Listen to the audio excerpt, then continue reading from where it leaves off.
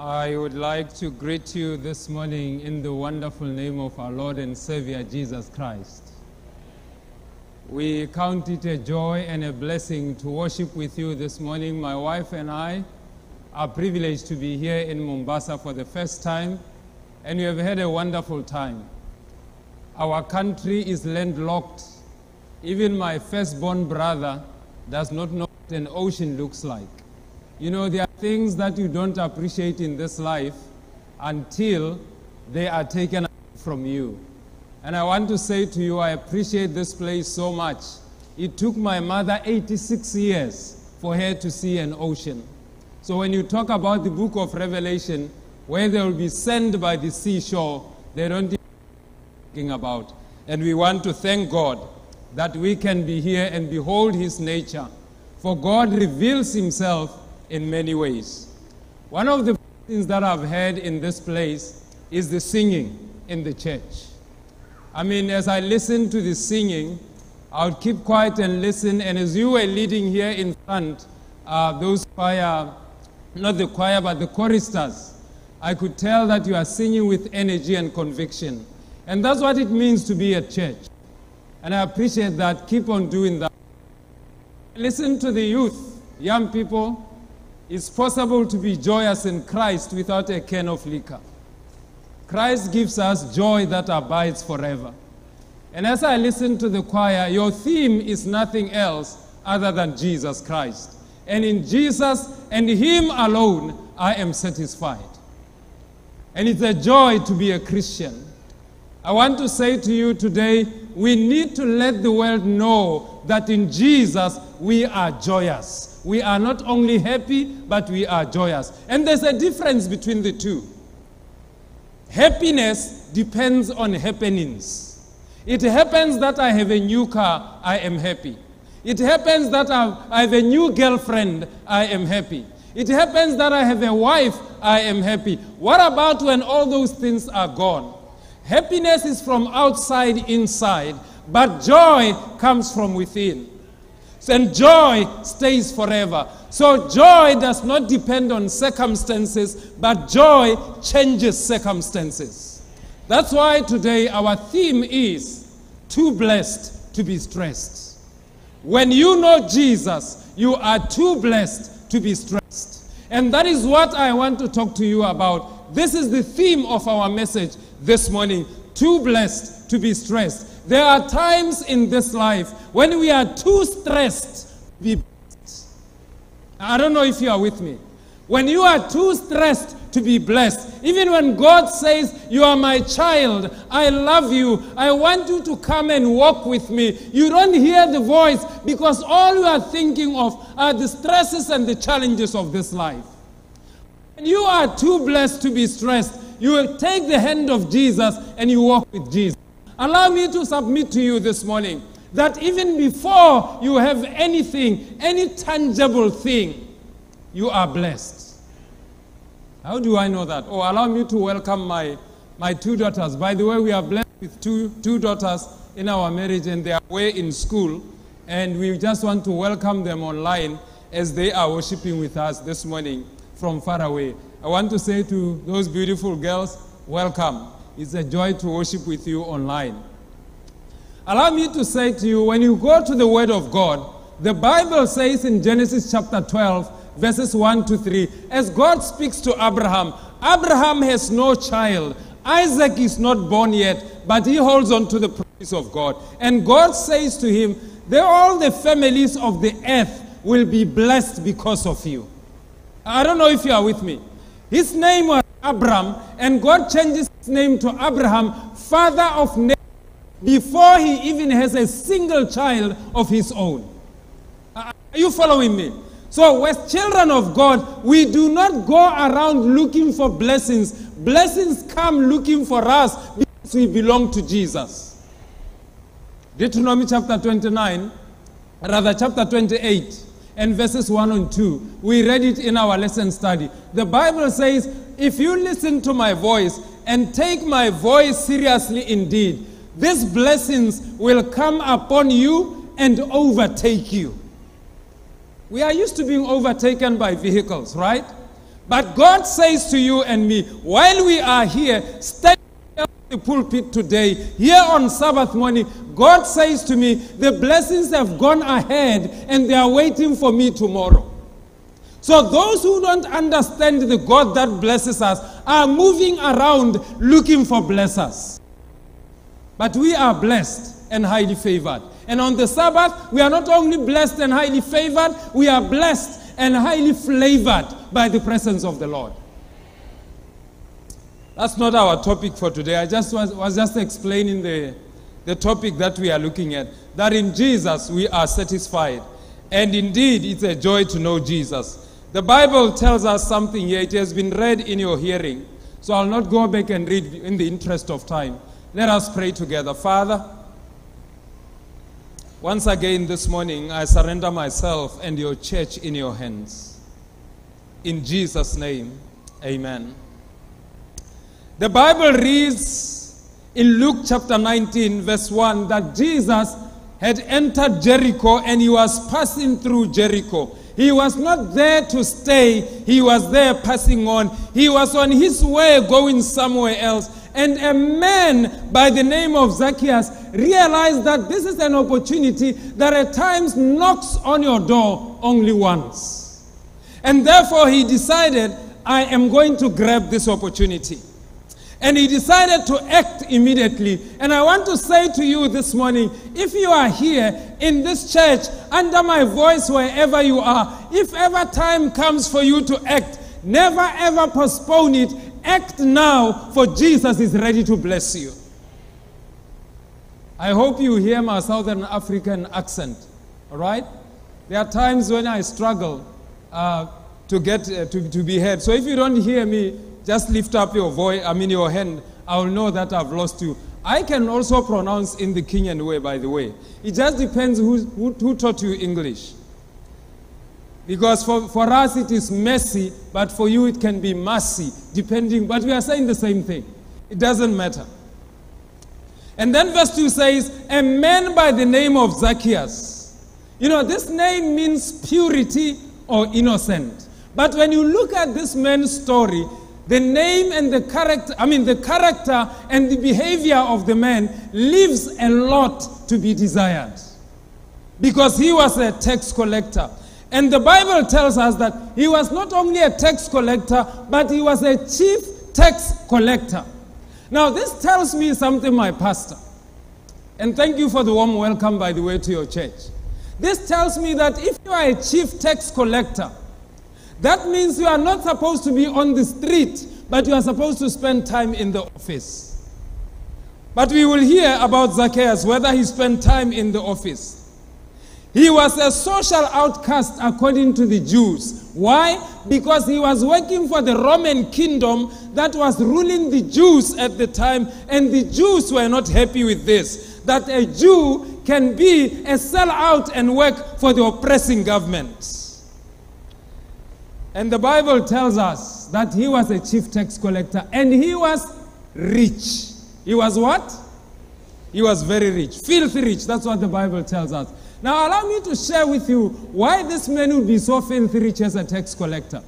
If the Kenyan government wanted only 100 shilling as tax from you and from me, when Zacchaeus comes, he will charge you and me 300 shilling. And 200 shilling will go into his pocket, while 100, my elder, will only go to the government.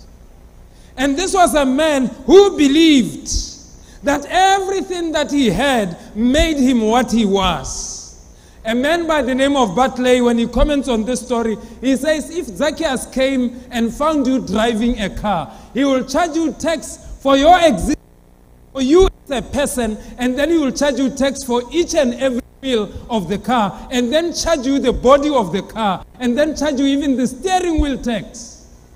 So you can imagine how much money this man had. So in other words, if he found you rich, he will leave you poor. If he found you poor, he will leave you poverty-stricken. You won't have anything at all. So he was filthy rich according to the Bible. In other words, he had all the money he needed.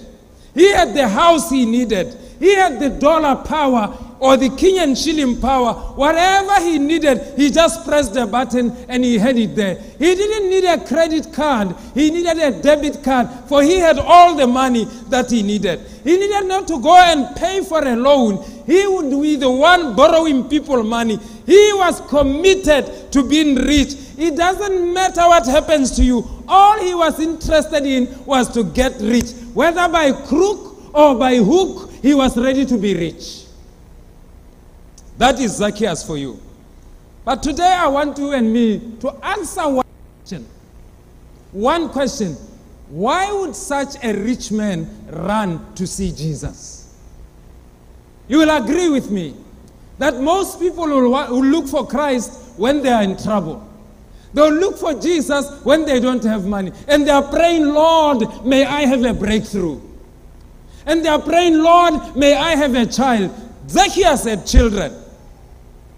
Allow me to say to you, verse 3 tells me that Zacchaeus was short in stature. And yet he came to see Jesus. There is no one, there is nothing, there is nobody in this world that can stand between you and Jesus when you want Jesus with all sincerity. And the Bible tells us that Zacchaeus ran and he climbed a tree. Why would such a dignified man, you can say a first citizen in that particular time, go and climb a tree with such dignity? Such a rich and wealthy man will go and climb a tree just to see Jesus. Why, my elder? This is the question we need to answer today. Allow me to say to you, Zacchaeus was powerful. He had power. He was not praying for power. He was powerful. Zacchaeus had a position. He was not asking for a position. He needed not to pray for that, but he wants to see Jesus. Zacchaeus was wealthy. You know, I can imagine the shoes he wore. When he came for Sabbath school, it was one pair of shoes. And when he came back for divine service, it was a different pair of shoes.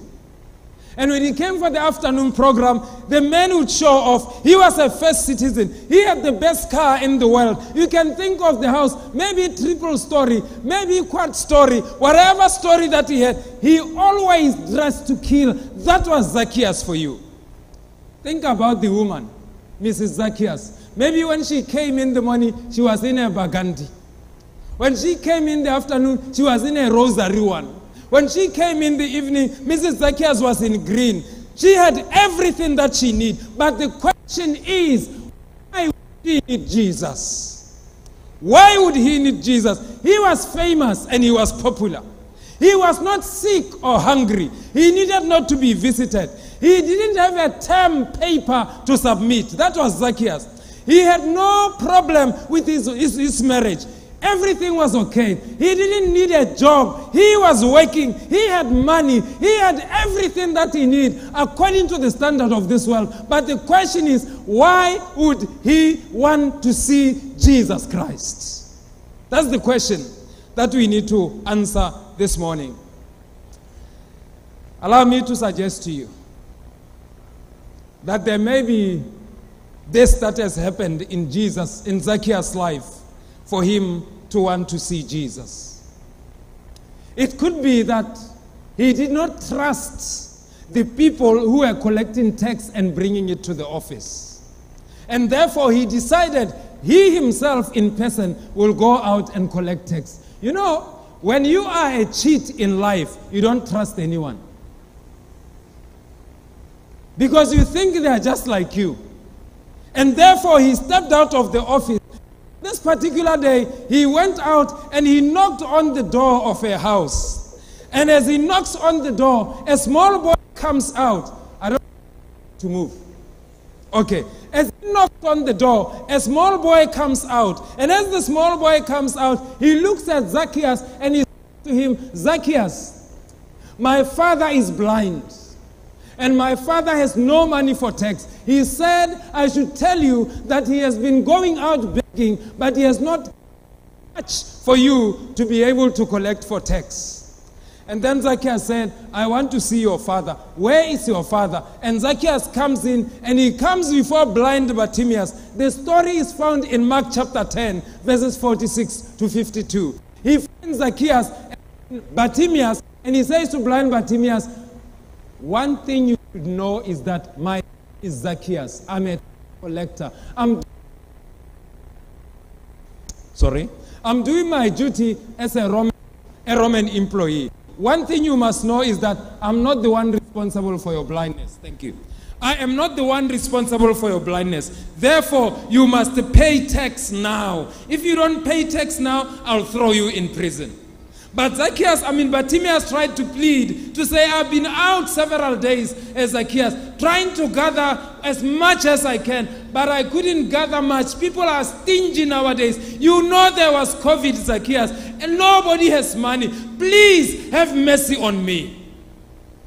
And Zacchaeus says, you don't play with me. I am leaving, but I'll be back. And then the blind Bartimaeus says to him, please come back after 20 days. I think the Lord would have done something for me. And Zacchaeus leaves this place. Before he leaves, he is wondering, should I have mercy on him? Should I give him grace? Or should I express greed? Now, instead of being gracious, he decides to be greedy. And he says to him, I'll be back and I'm going to collect everything that you have. He leaves. He is very angry. He's worked up. And he goes on to the next door and he knocks again. And when he knocks on this door, you find the story in Mark chapter 5, verses 1 to 20. And as he knocks on this door, a lady comes to the door, says, hi, Mr. Zacchaeus, how are you? And then the lady says to him, Mr. Zacchaeus, I know you are here for tax, but I want to plead with you. If you can just stand here and listen, you will hear the voice of my husband. He's at the graveyard. We have spent all the money for tax in trying to get his health back. But up to this hour, we don't have him back in the house. That's why you hear him shouting there and yelling at the top of his voice. They got chains to chain him, but unfortunately, no chain can hold him down. Please, Mr. Zacchaeus, have mercy on me. Please, have compassion on me. Zacchaeus was caught between compassion and corruption. And guess what he chooses? Corruption, right? And then the lady says, please have mercy on us. Maybe after 20 days, you can come back. You will find we have something. And Zacchaeus says, these guys may have talked to each other. Why are they all saying, come back later? He gets even more worked up. He is even more angry. And then he goes to the next door. We find the story in Luke chapter 8, verses 43 to 50. And then he knocks on this door. There is no sound whatsoever. Then finally he hears some sound, come in. And then he opens the door. He follows and he finds a lady lying on bed, emaciated. She has had a problem for 12 years. Blood is just letting out of her body. And he says to Zacchaeus, Mr. Zacchaeus, I am sorry. I spent all the money I had to try and get my health back, but I could not get my health back. Please have mercy on me. Please, Mr. Zacchaeus, have mercy on me. This time he is caught between money and mercy. And what does he choose? He chooses money. And he says to the lady, I'm not the one responsible for your problem. And you should not die before you pay tax. If you ever die before you pay tax, we will make sure that your corpse is actually taxed twice so that the government gets its money back. You can imagine, the man was money-minded, no mercy at all, very selfish. And he leaves that place. Now, you know, in this house, because of the blood, there are green flies all around. Even as he walks, he holds his nose. He tries by all means to try and stay there until he gets the money, but he gets that. And then finally, he stands up and he leaves. And he's so angry. This is a very bad day for him. Very bad day for business. And then he goes to the last door. He knocks on the last door. Actually, here he didn't even have to knock. We find the story in Luke chapter 7, verses 11 to 17. When he gets there, people are already gathered, like we are gathered. And he comes and he finds the people. Then he says to them, where is the owner of this house? And they say to her, she is over there. She is mourning her only son.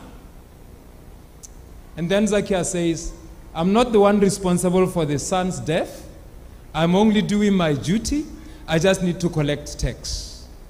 And then he goes to the woman between sobs and says, Madam, you must pay tax now. And the woman says, the little money that I had, I went to buy a coffin for my son. And he's here, and I'm trying to make sure that I give him a decent burial. Please, maybe after the funeral, come back. Maybe people would have given me something, Mr. Zacchaeus. Zacchaeus says, these people, I think, have talked about this thing. Now they know that I'll be coming, and they've decided to have a similar story. None of them has money. What am I going to do with them? And then, unfortunately, people plead with him there. He's caught between sympathy and selfishness, and guess what he chooses? Selfishness. And the lady cries and pleads, and ultimately he says, I am leaving. But remember, you have to pay tax also for the graveyard where you are going to bury your son. And off he goes. Thank God, after 20 days, Zacchaeus comes back. And he goes to the first house. He knocks on the door. And as he knocks on the door, a man comes to the door. He's no longer a boy this time. And as the man stands before Zacchaeus, towering over him, Zacchaeus looks up and he says, in the number, it looks like it's a wrong house. I was here some 20 days ago, and I came to the place of a man who is blind. His name is Blind Bartimaeus, but I see a man who can see me. And Blind Bartimaeus says to him, Zacchaeus, you are not at a wrong number. This is the right place. I am the one who was blind, but now I see. And I want to say to you, Zacchaeus, there is a man they call Jesus. Come in. I want to tell you my story. A few days after you left, I went out and begged and sat there. And as I was sitting, I heard commotion around me. And I asked them, what is going on? And they said, Jesus of Nazareth is passing by. And as I heard this, I shouted at the top of my voice and said, Jesus, Son of David, have mercy on me. And you know what, Zacchaeus? The people around me were saying, Jesus is not for your type. You keep quiet. But the louder, the more they said that, the louder I shouted, Jesus, Son of David, have mercy on me. And you know what, Zacchaeus? Jesus turned around and he came to where I was. And as he was turning around, he said to them, call him to come over. I went to Jesus, and you know what, Zacchaeus? Jesus touched my eyes, and now I can see. And Zacchaeus says, wow, what is this happening? And then the son will say, no, Daddy, I am the one who saw everything. And the father will say, keep quiet, this is my story. Let me tell my story. And then the father would say, wait, my son, now let us sing a song to Zacchaeus. And then he says, here is your money, Zacchaeus, but we have a song to sing to you. My son and I and my family, we are going to sing to you about the amazing grace of Jesus. And they sang a song, Amazing Grace. Where is the choristers? Where are the choristers? They sang the song, Amazing Grace. How sweet the sound. I once was blind, but now I see. Please take on that song. And you just wait here because we are still going to sing together.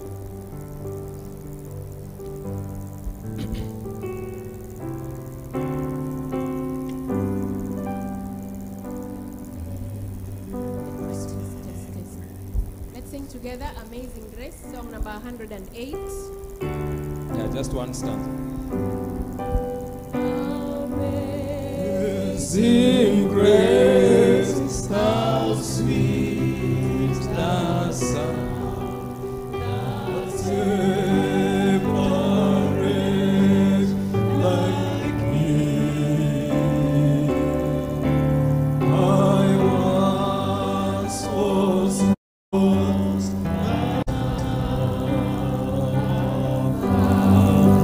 was blind, but now I see. Wow, Zacchaeus is wowed. He's surprised. Who is this Jesus?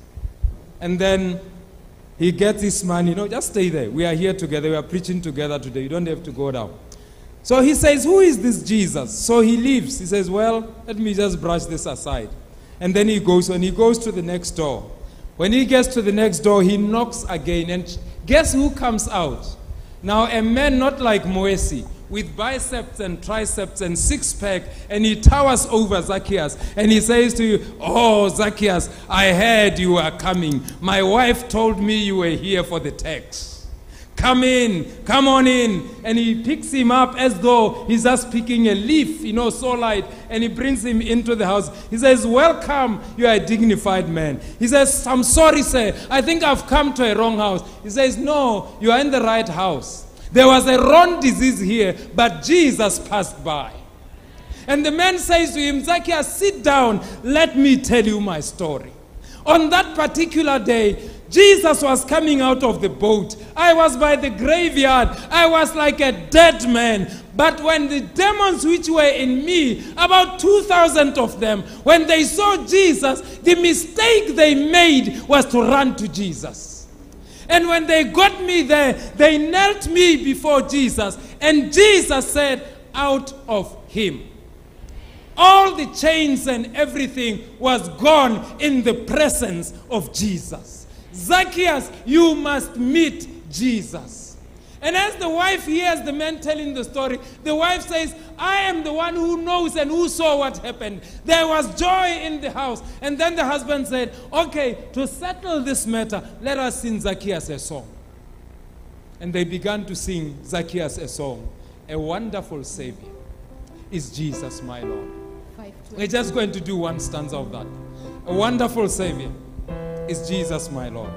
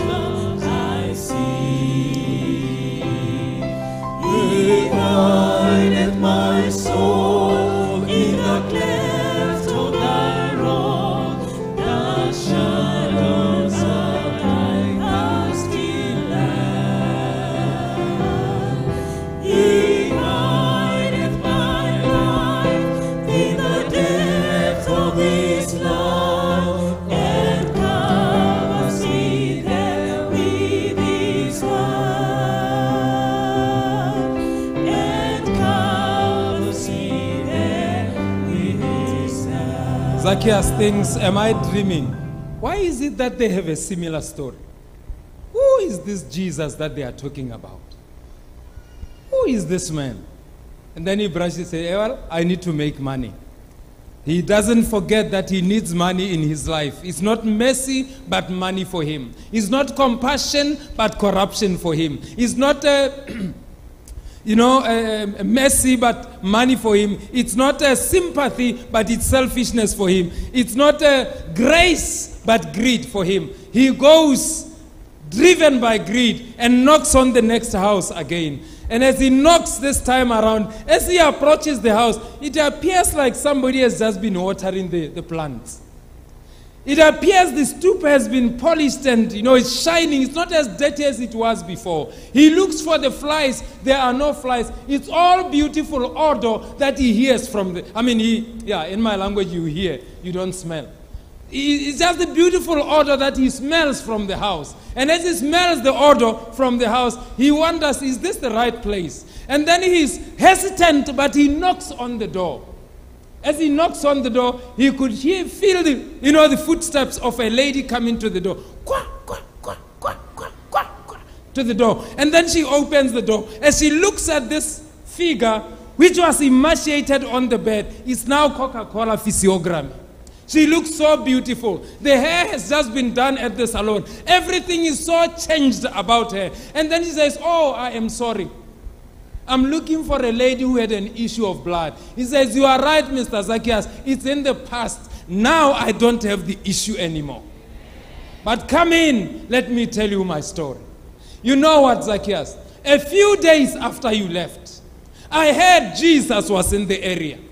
And I decided to pull myself to the place. And you know what, Zacchaeus? When you come to Jesus, it's not that Jesus does not know that you are coming to him. It's not you looking for Jesus, but it's Jesus looking for you to relieve you of your pain. It appeared like every small step that I took, Jesus took 5 steps. Until I came to him and I touched the hem of his garment. And you know what, Zacchaeus? The moment I touched the hem of his garment, all the blood stopped flowing. And I want you to know that the man they call Jesus has changed my life. I want you to know that I didn't touch him, but he touched me. Before you leave, because I don't have any child here, I'm going to sing a solo to you. He touched me, and I'm no longer the same. Shackled by a heavy burden.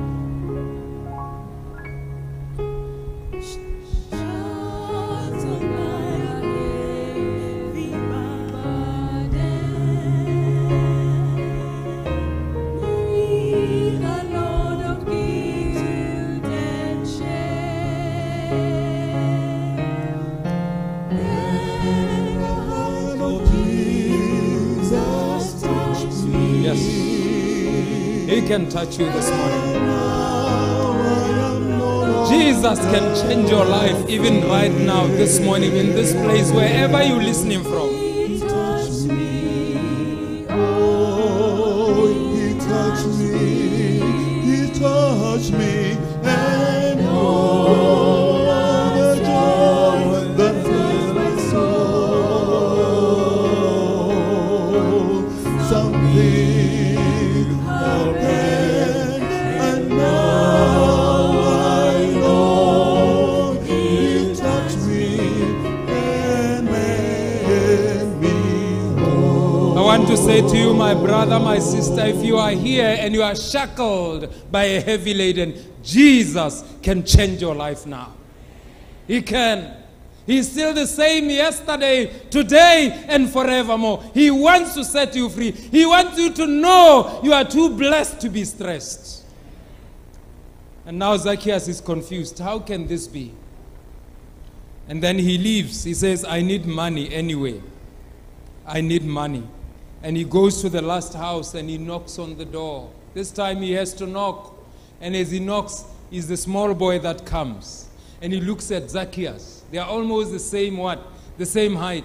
Zacchaeus, yes, I heard that you were here when I was dead. And then the mother hears from the house. How can you be keeping the visitors at the door? Bring the people in. That's not African culture. You cannot do that. Let the visitors come in. No, mommy, I want to tell my story. It's not your story. It is my story. I'm the one who prayed. I'm the one who saw what happened. So he comes in.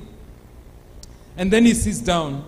And the mother says, Zacchaeus, a few days after you left, we were singing, going to the graveyard. Oh, pass me not, gentle Savior.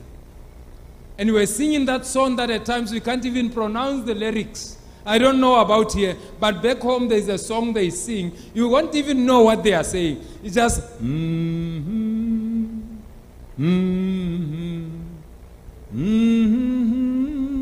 You don't even know what they are saying. That is a way of expressing their pain and sorrow.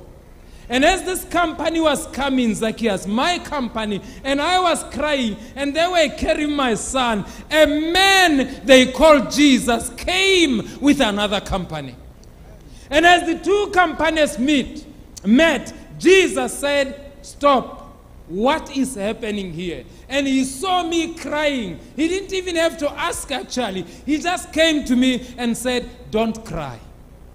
Allow me to say to you, young people, elderly people, children that are here, it's only Jesus in the midst of trouble who can say, don't cry. Because when you see the face of Jesus, it is written peace in the midst of trouble. So the problems of this world have no power in the presence of Jesus. It is not the absence of trouble that gives us peace, but it is the presence of Jesus in the presence of troubles that give us peace. That's why the songwriter says, with Jesus in the vessel, I can smile at the storm. For he is able. This is the Jesus I'm talking about. Stresses in life will come, but we pass our stress on to Jesus. And then the lady goes on to tell the story, and the son keeps on interjecting. And then the mother said, the only way before you get your money, we can solve this matter, is we need to sing you a song. When the trumpet of the Lord shall sound, and there will be time no more. This is the song we want to sing and dedicate to you, Zacchaeus, because Jesus has done great things in my life. This man they call Jesus is everything to me now. You can take all the money, take my house, take everything, and give me Jesus. It's enough for me. Go ahead. When the trumpet of the Lord shall sound, and time shall be no more, and the morning breaks eternal, bright and fair. When the sand of us shall gather over on the other shore, and the roll is called up yonder, I'll be there. When the roll is called up yonder, I'll be there. When the roll is called up yonder, I'll be there. When the roll is called up yonder, when the roll is called up yonder, I'll be there. Yes. Zacchaeus is reminded that even in this life, there is a day you will die, and if you don't have Jesus, that's the end of your life. That's the end of your life. I want to say to you, when Zacchaeus left this place, as he left this place, he realizes, I thought I'm rich, but I'm poor without Jesus. As he leaves this place, he thought I am successful, but he realizes without Jesus, I'm a successful failure. He realizes that I've been happy, it's erratic, but I need joy that I found in those people's lives. Oh, his eyes now are opened. He can realize that he thought he's rich, but he's poor. He realizes that he has been need-minded. He's not been seed-minded from Jesus. He realizes that these people's lives are not in pieces, but they have peace in Jesus. I want to say to you, church, when we have Jesus, we are too peaceful to be in pieces. We are too blessed to be stressed in Jesus Christ. And the Bible tells us that this man then says, I must see Jesus. Who is this man? And Zacchaeus, based on the experience of others who have been set free by Jesus, decides, I need the same freedom in Jesus. And he runs and he climbs a tree. And when he climbs a tree and he sits up there, Jesus comes and stops under the tree. And he says to him, Zacchaeus, come down. Today I must go with you to your house. Allow me to say to you, church, it doesn't matter who you are, baptized or not, deacon or not, pastor or not, elder or not, Jesus wants to go to your house with you today. It's a day of religious liberty. But unless and until you are free in Jesus, you can never talk about religious liberty. Because when Jesus has set you free from hate, when Jesus has set you free from loneliness, when Jesus has set you free from unfaithfulness, when Jesus has set you free from disobedience, then you can stand and say, I am free in Jesus indeed. John chapter 8 verse 36 says, when the Son sets you free. You are free in what? You are free indeed. I'm here this morning to declare to anyone who may be bound by anything. Maybe your life is a life of sorrow, a life of sadness, a life of loneliness, a life of joblessness, a life of moneylessness, a life of trouble in your house. Your children have left home. You wonder what you can do. I want to say to you today, the man they call Jesus is saying, I am here to set you free. Is there anyone in this church this morning who says, I want the same Jesus to give me joy in my life. If you are such, stand with me. This Jesus to be the Lord of my life, to set me free, that I may be too blessed to be stressed. I always give an opportunity to people who are not baptized or who want to recommit their lives to Jesus. And I call them forward because I'm looking at my time, and it's better to finish within the time than after time, because they are saying, blessed are the brief, for they shall be invited again. Now, I don't know if there is anyone here who says, Pastor, I've heard it, it's enough. I want to pass it on over to Jesus. And I want him to bear this burden. Why? Because he says, my yoke is light. Number 2, he says, cast all your cares upon me because I care for you. Do you know why we are stressed most of the times? We are trying to handle things that Jesus says, you have no power to handle. Pass them on to me. And that's why our hearts are in pieces. He says you can be at peace as long as you allow me to handle this. The man they called Jesus this morning is calling one person who says, I want to be baptized in the name of Jesus. And I want Jesus to set me free. If you are such this morning, please put your hand up wherever you are. Want to be baptized in the name of Jesus. You want to recommit your life to Jesus this morning. Is there one this morning who says, whether today or in the future, I want to give my life to Jesus and I want to be baptized. I want to be too blessed in Jesus to be stressed, and I want to give my life to him. I'll call the second group. Oh, is that a hand? Come. You are never too young for Jesus. You are never too young for Jesus. You are never too young for Jesus. How old are you? 6. This young man. 7. Oh, okay. He has corrected himself. He's 7. Is there anyone more who is coming to Jesus today? Come. Wherever you are, come to Jesus. This is a time for you to come to Jesus. And it's coincidental that this young man is 7. I was in Malawi preaching, and a little girl came forward after the message. I was preaching about the power of Jesus. As I tell this story, feel free to come forward. As I finished preaching, this young girl came. God bless you, my brother.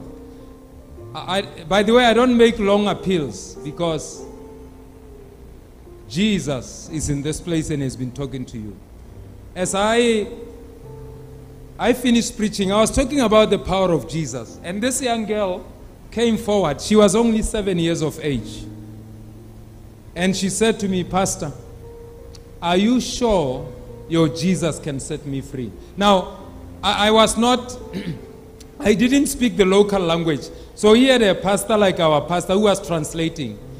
And I said to her, yes, Jesus can set you free. I said, what is it that has happened to this 7-year-old? That she asked me such a difficult question. And then she says to me, Pastor, every night, around 11, 12 midnight, a lady comes. And when she comes, she will spread a sheet in front of my house. And there are 12 other children. And as we climb, and as she comes, she calls my name. There is no electricity. And when she calls my name, the door opens without me turning the lock. And there is light in the house. And when she calls me by name, I get on the sheet. And then the sheet is lifted above the ground, and we go to the graveyard. We spend the whole night there until 4 o'clock when she brings us down to our houses. And I said to her, but how does this happen? She says, well, I don't know, but that's what happens. All I'm asking you, Pastor, is can your Jesus set me free? You know, sometimes you are tried after preaching the sermon. And thank God the Spirit said, say to her, yes, Jesus can set you free. He said, now how do you set me free, Pastor? I said, I don't have the power. I said, I'll teach you a prayer. This is the prayer we taught her, of course, through a translator. Lord Jesus, please help me. The girl, for 15 minutes, she would say, Lord, help me, and skip the name of Jesus. Because she knows there is power in the name of Jesus. The demons were holding her back from saying the name of Jesus. We prayed, and after 15 minutes, we had a breakthrough. She said, Lord Jesus, help me. I said, that is security enough for you. She left. After 4 days, I said to the elders, where is that young girl? As she came down the corner, I could see joy beaming on her face. Before, she was so frustrated, and she shouted for the first time in English, Pastor, there is power in the name of Jesus. And I said, what happened? She said, exactly what you said. I said, no, I was not there. Then she said, she came the first day. And as the door opened and light came in, I knelt down and said, Lord Jesus, help me. Immediately, there was darkness, the door closed, and she never came back. She says, but she didn't give up. She came back the second day. And I knelt down and I prayed, Lord Jesus, help me. And immediately she disappeared. And now it is the 4th day she has not come back. There is power in the name of Jesus. So the reason why I tell this story is because of this child who is only 7. At times we think they are too small, but the devil already has business for them. There is no soul too little precious in Jesus' eyes. All souls are precious in the eyes of Jesus. And we have to treat them with tender care. The song we are about to sing, Blessed Assurance, Jesus is Mine, was written by Fanny Crosby. All the day long.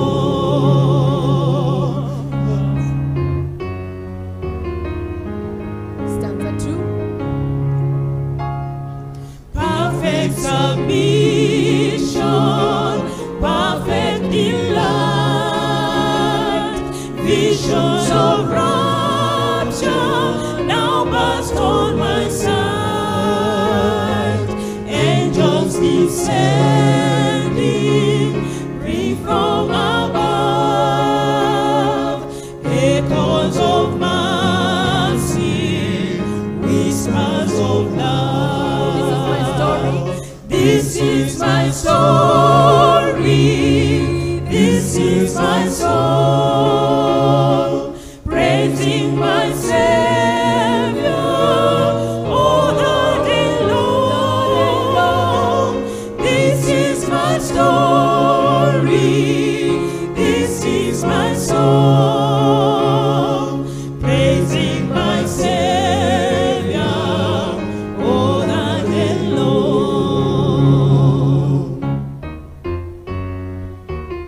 Joyfully. Perfect submission, all is at rest. I in my Savior, I'm happy and blessed. Watching and waiting, looking above,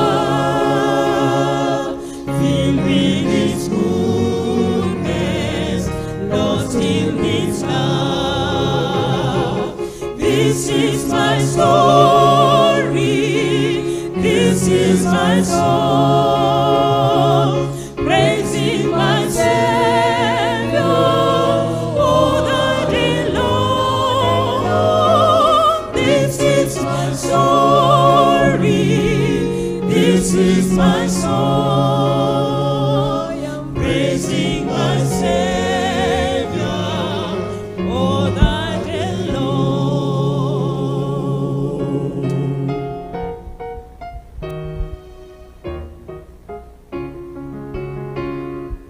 This is my story, this is my song, praising my Savior all the day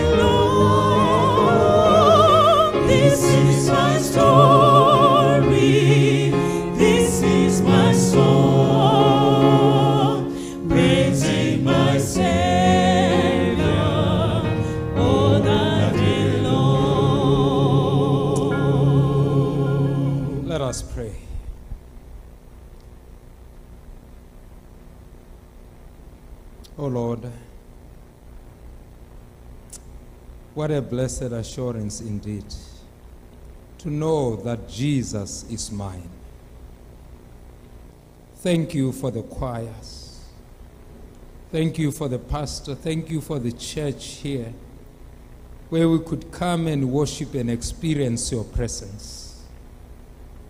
Dear Lord, this hour there are these children that have come to you, both young and old, dear Father. They've decided to take a stand for Jesus.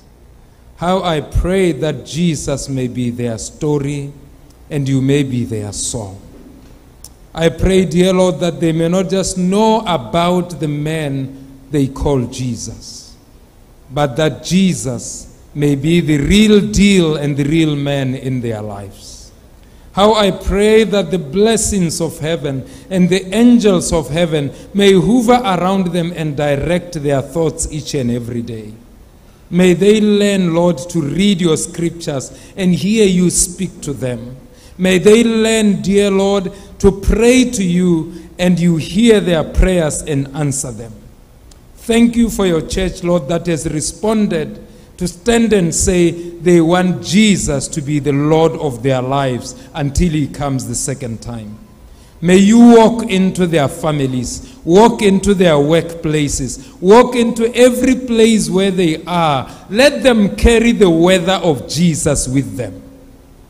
Father, as a day of religious liberty, help us to be free indeed to pray and to love everyone because of your presence in our lives.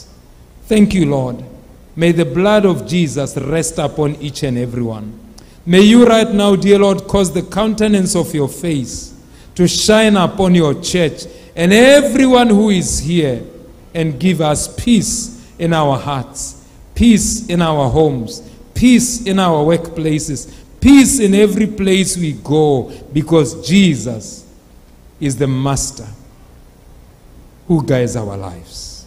Thank you for the joy and peace you supply us with.